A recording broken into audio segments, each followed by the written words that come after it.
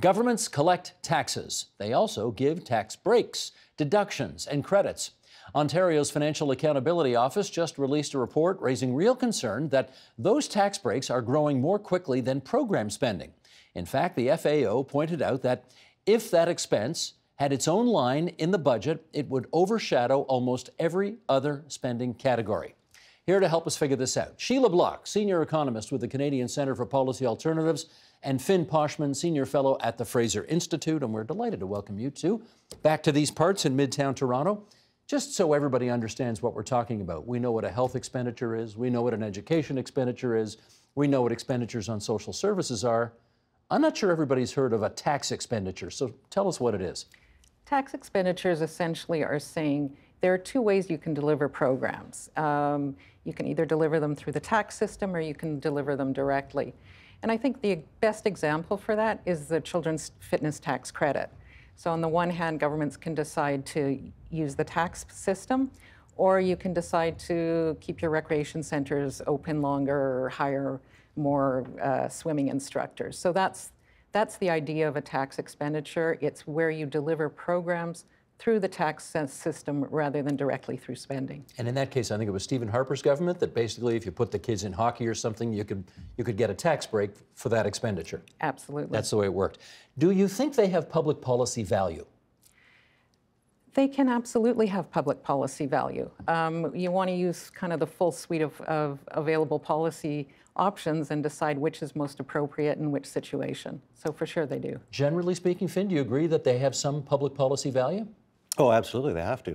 At the broadest level, a tax expenditure is anything that allows a deduction from income or an exemption from income in arriving at your taxable income for the year, and any credit or benefit that reduces after that your taxable, your income tax liability or your sales tax liability. We don't charge HST on groceries for good or ill.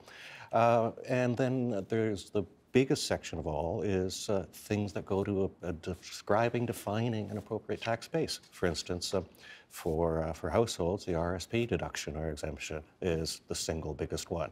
I'm not sure you would call it a program, but most of us think that allowing a deduction for RSPs and RPP contributions is an appropriate way to define taxable income. Okay, so far, you two are on the same page.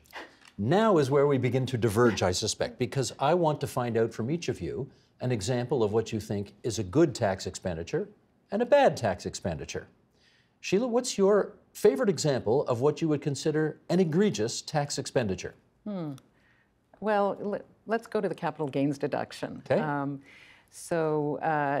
You know, many years ago, there was the kind of famous line that a buck is a buck is a buck. And what we see is capital gains tax expenditures, which are one of the biggest line items in tax expenditures and which are really, really concentrated in the highest income earners, and which also kind of feed the kind of stock market frenzy that we've been experiencing for the last number of years. So I think that's clearly a tax expenditure, poorly targeted, and contributes to income inequality in Canada, and is a big revenue loss, because we really have to remember any money that we spend that we don't collect is revenue that can't go towards program spending. So capital gains tax expenditure is number one on her hit list.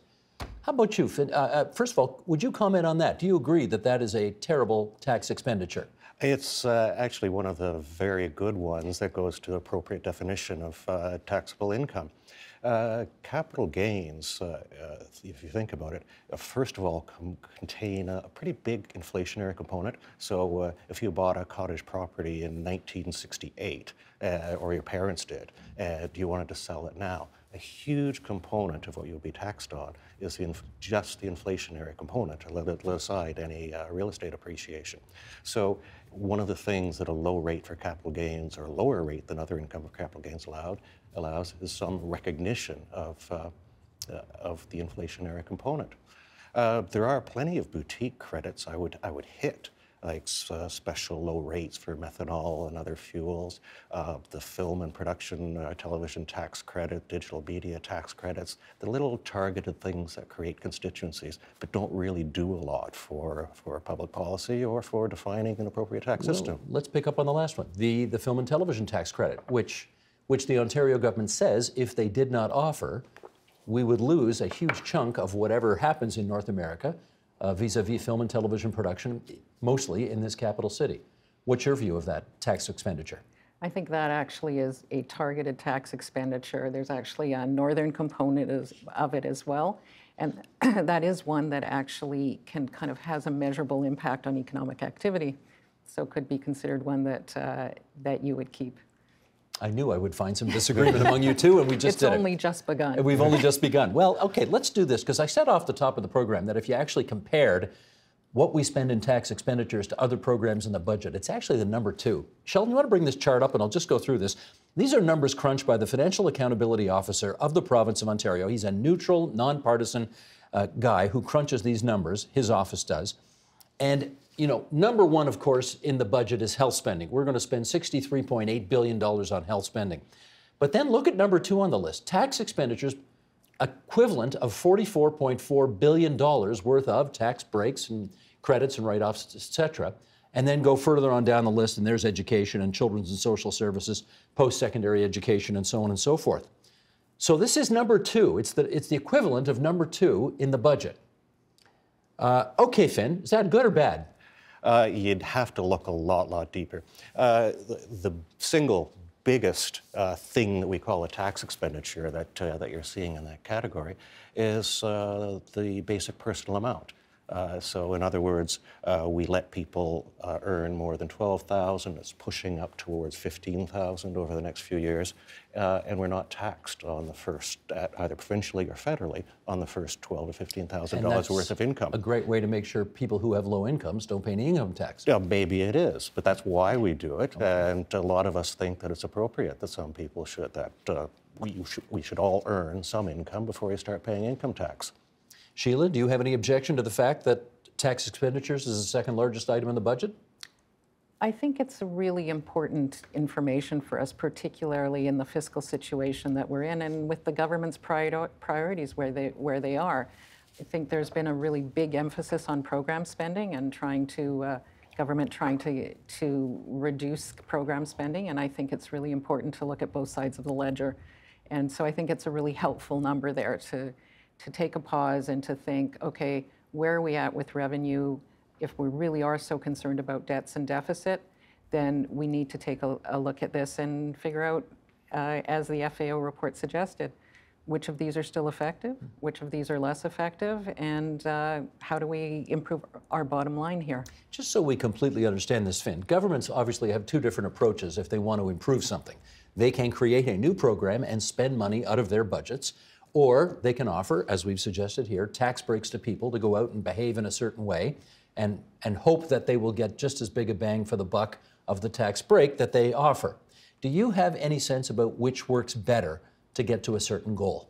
It depends on what the goal is, and either might be appropriate.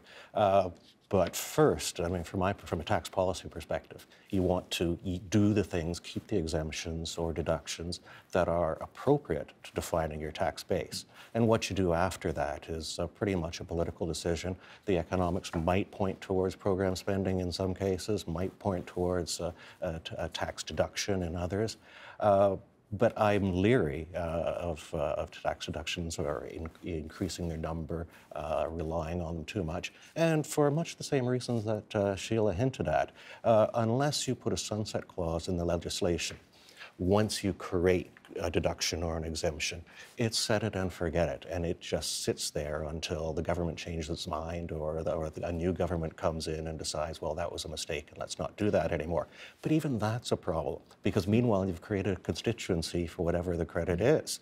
So federally, for instance, we went years and years without a deduction for volunteer firefighters' expenses. Governments fought it off. Then the government changed its mind. To go and change that back, you'd have to have the political fight all over again. Sheila, we have seen the Financial Accountability Office, I mean, they did some good work on this. We now know that there are 150 different tax expenditures in a typical Ontario budget year, amounting to that $44.4 billion.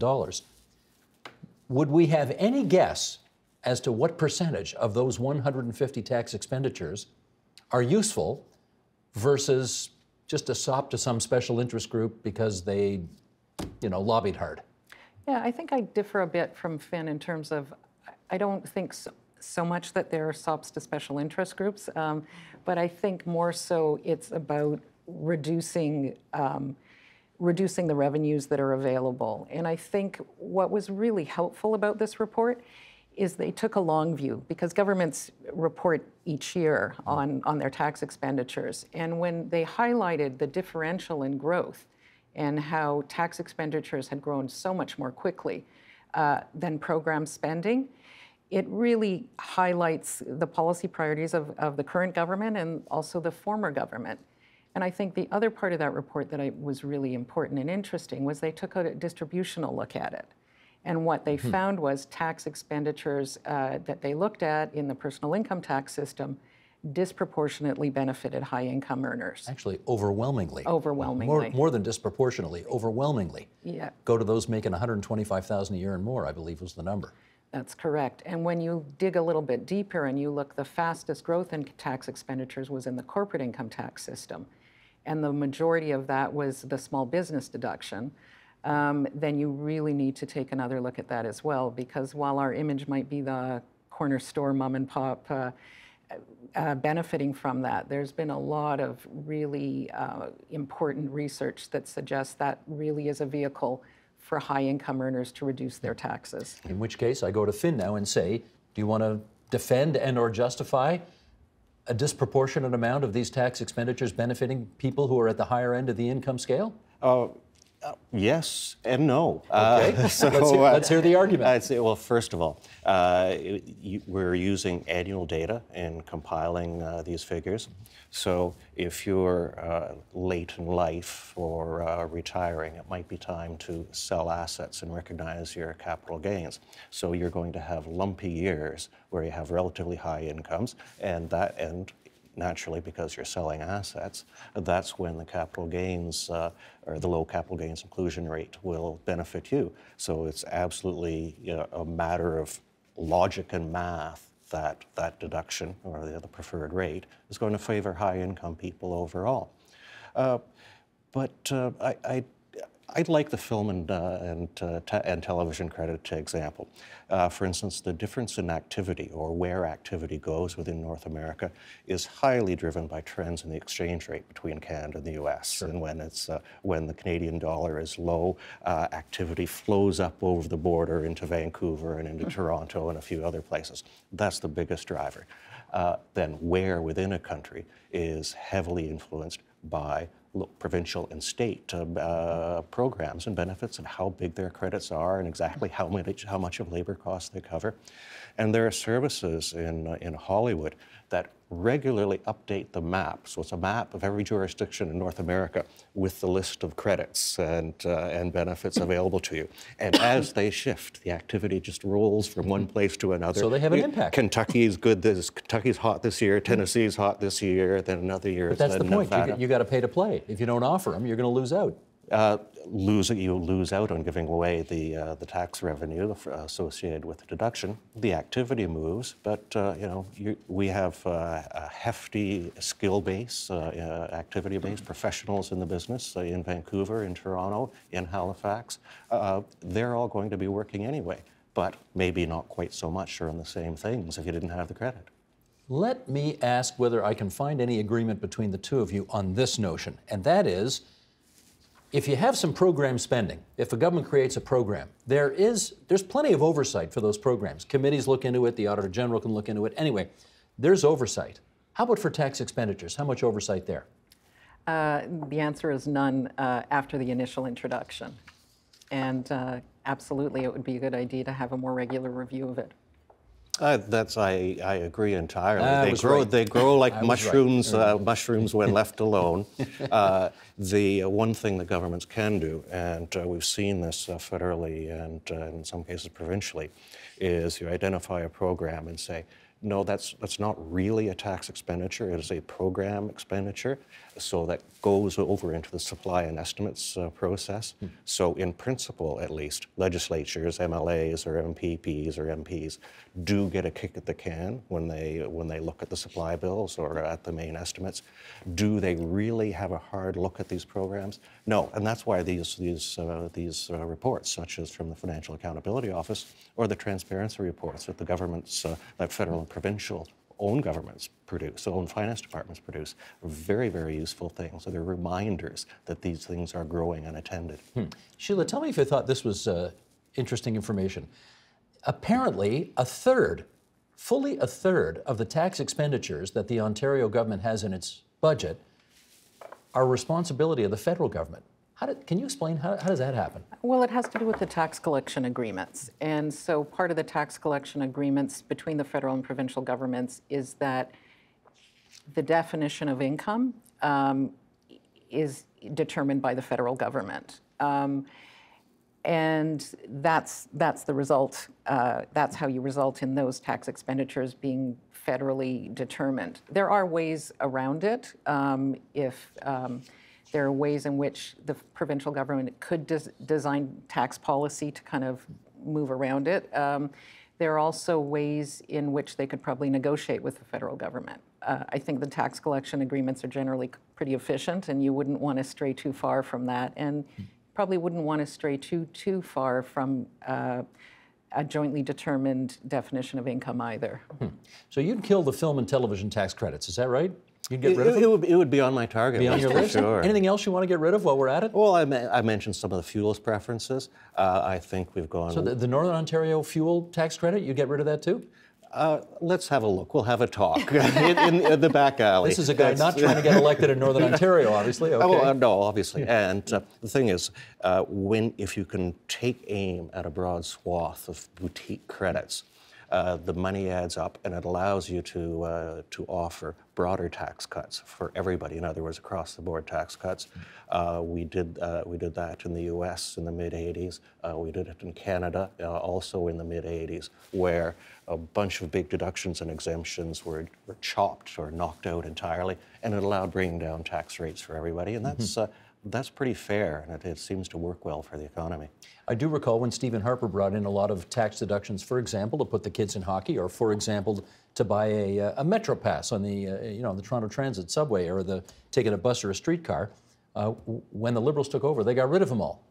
And one of the reasons they said was because they weren't actually doing anything. They weren't actually encouraging more people to put their kids in hockey or ride the subways. They just rewarded you for essentially doing behavior you were going to do anyway. You want to weigh in on that? What's the value in that?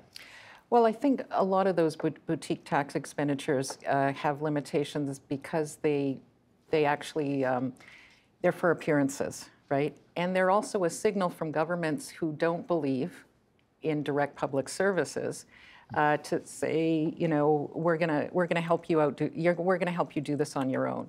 But when you take a closer look, even at the children's fitness tax credit, it wound up being disproportionately benefiting high-income earners who would do it anyway.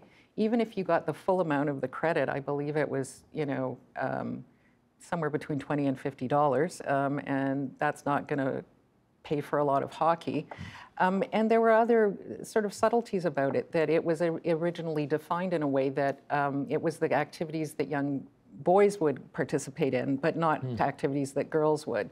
So, there are, like any program, it can be badly designed or it can be well designed. But I think stepping back, you look at those boutique tax credits, they actually more likely will come from governments who really want to reduce the role of government and reduce the role of the state, and say instead, here, we'll help you do it on your own. I mean, a tax credit for a Metro Pass for anybody who tries to get around Toronto didn't do much.